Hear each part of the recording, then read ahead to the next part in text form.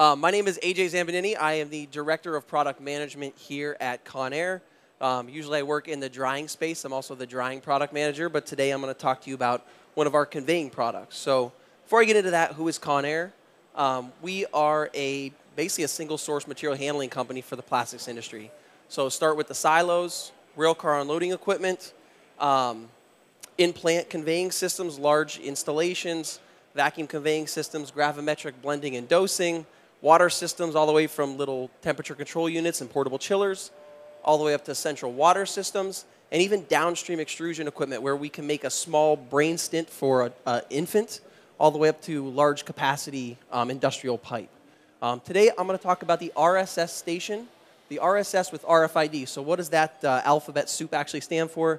The first thing is RSS, which is the resin selection station. This is not new to Conair. It may be new to some of you, especially if you do a lot of press side molding. What it is typically a fantail manifold. And this is what, when someone says fantail, this is what they mean. Typically, you'll have a single source come in here. Maybe it's a drying hopper. Maybe it's a box of material. Oftentimes, it's a silo. And then that can split out to multiple destinations, sometimes 1 or 2, other times up to 6, right? So we can have a single source supplying multiple machines, even if they have multiple different vacuum pumps. So where this helps out, ultimate flexibility. You can see here I have 4 different rows representing 4 different sources. So, you know, with the movement of just one hose, I can go from drying hopper 1 to drying hopper 2, grinder 1 to grinder 3, silo 1 to silo 4. I can make that change on the fly. The other thing it does is it can clean up your floor space. So if you're someone who uses material next to the press, now that can go back to some warehouse somewhere, and we can convey out to your machines. Cleans up the floor. So I used to be a customer. One thing I would see a lot of times is people would open up multiple boxes of the same material because they're running it at each individual machine, right?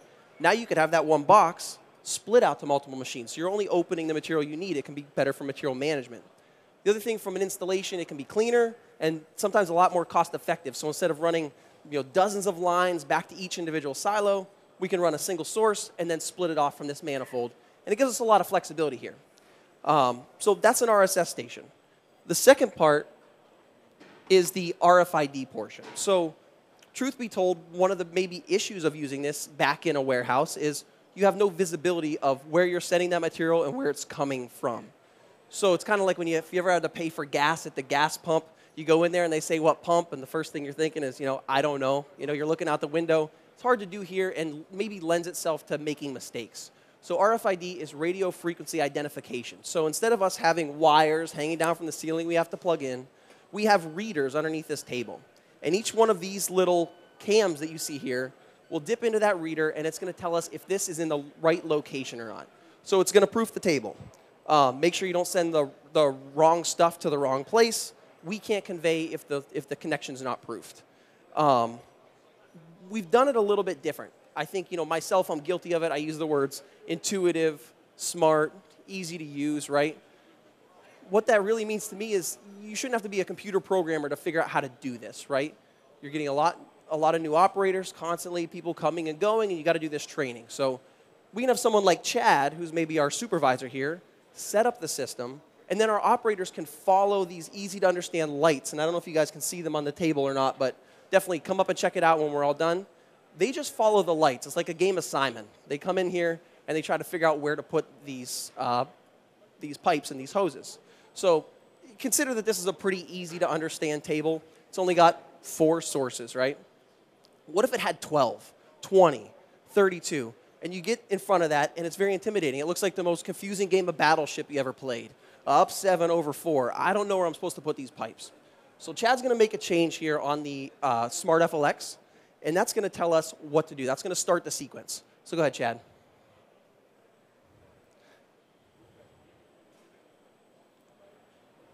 All right, so Chad made a change. And now the first thing I see on the table is that hose, that machine, that thing I need to change is blinking yellow. It's telling me this is the hose you need to remove. Again, pretty easy to understand because it's a small table. What if it wasn't? So I'm going to go ahead and I'm going to pull this connection out. The next thing that happens, boom, this row changes to flashing blue. And it's saying I can put this anywhere in this row.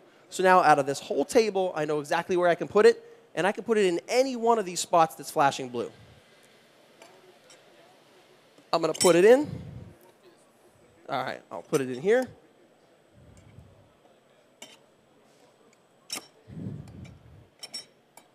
And it's green, so I'm good. If it wasn't good, it'd be red. I don't know how you can mess that up, but if it's red, it's not going to convey material to the wrong place. If it's green, you're good to go. The cycle can start. One thing you might have noticed when I pulled this out is this little cam here. So again, this is another, call it innovation to make things easier. If you've ever used one of these, regardless of how organized you are, it gets a little bit tough. You got hoses everywhere. Hoses want to do what they want to do. So if you've got a stretch from here over to here, you might have to go over another hose. You might have to twist and turn, and I've got a RFID reader I have to hit here. So we built in this clocking mechanism that lets you put the hose where the hose wants to go, and then you move the tag where the tag needs to be. So little things like that are built into the system. Pretty easy to use, pretty easy to understand. The FLX that Chad is using is part of our consolidated control platform. So after this, if you guys take a look around, you'll notice that our dryer, our blender, our FLX control, they all kind of look the same. That's so your users have the most consistent experience when they go to each thing. Even the TCU, which is this 4-inch screen, has the same look and feel. And it's not just a shrunken down version where you can't actually hit any buttons because you can't see it. It's just a reimagined version, but you totally understand how to get into it. The way you set the network address, the units, the language, the way you go into the help menus, the way the alarms work, it's all the same across the board. So that way, if you can understand one Conair product, you can kind of understand all of those Conair products. As far as the table's concerned, it's wired at Conair. We do all that work here. We drop it on the floor, and then you can see there's one Ethernet cable that runs between this and our Smart FLX system. Now they talk together. You're ready to rip, no problem.